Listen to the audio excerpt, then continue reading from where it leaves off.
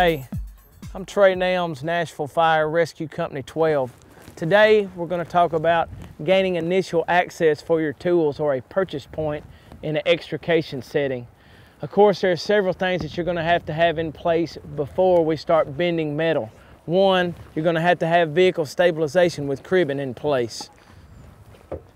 Of course, you're also going to have to address needs of the patient. So we're going to ensure that we have hard and soft protection in place to make sure that things are going to be safe for our patient. Breaking glass, breaking glass.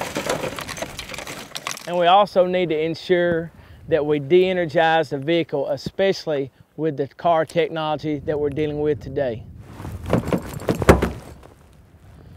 Of course, we're going to try before we pry, but now we have to have a way to put our tools in, initial access, a purchase point. There's a variety of different ways, and we're going to show you several. The first, we're going to use hand tools, a basic axe and halligan. So these guys can come in, use this, and we'll gain an access point for our tools. Justin's going to position his halligan. Baker will give him a tap or two. And once it's in place, Justin will just pivot down and get an initial access point for our spreaders. If he needed to, he could just keep going and expand it by just walking it down. All right, you saw the technique Justin demonstrated with the hand tools. Here's a hydraulic method. Scott's gonna pinch and it's gonna gap this door open here. So you can see right here, just by coming in and squeezing, Scott opened that up. Here's another technique. He's pinched. He's gonna just walk this around like a can opener now to give him even more access. We've showed you the nadir side, but if you have to make access to the hinge side, here's a technique.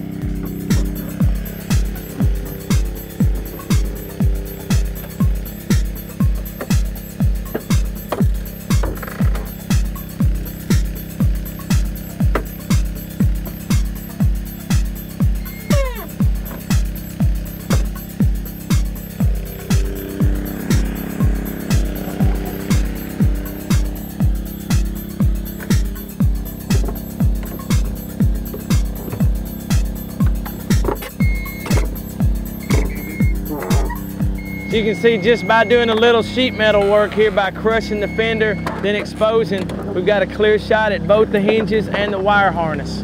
I'm going to show you one more technique with the hydraulics. We like to call it the vertical crush. It is awesome if you have a side impact collision or you need something to pull the door away from the patient. We like to put it just about like this and get it in position. You see that the tool's holding its own weight, but see how the position of the arms are. What this is going to allow us to do is to push this door out and away from the patient, and it's going to gap open on both sides, the hinge side and the nadir side.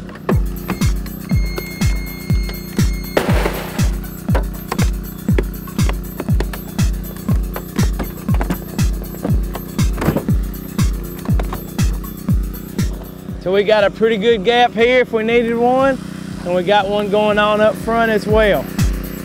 Since we're talking purchase points, here's a trick of the trade for a car fire. All of us have made a vehicle fire where the cables burn through and it's hard to gain initial access to the hood. These guys are just going to use basic hand tools for access. Watch how he's using the axe instead of the halligan for his prying tool, and the halligan is the striking tool.